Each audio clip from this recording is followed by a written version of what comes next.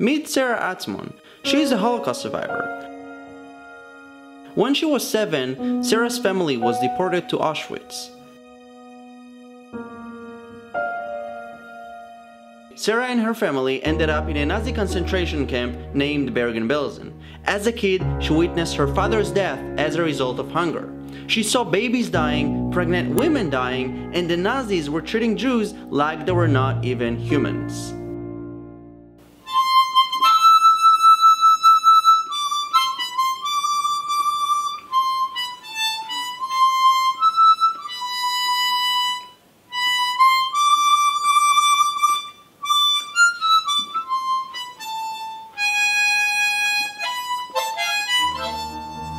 Sara suffered cold winters, hunger, and seeing people dying everywhere and every second.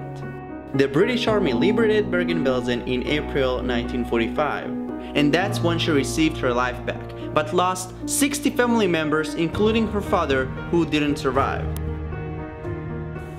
And my mother gave us the hope all the time, and she's my hero.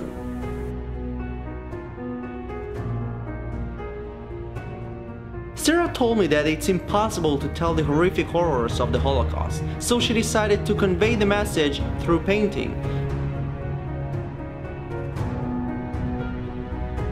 Every painting has a special story, pain, and memory.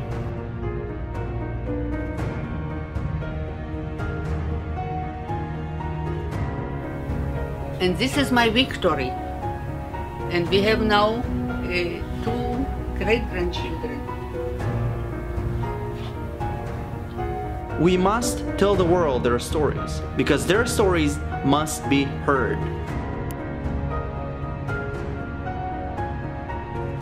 Share this video.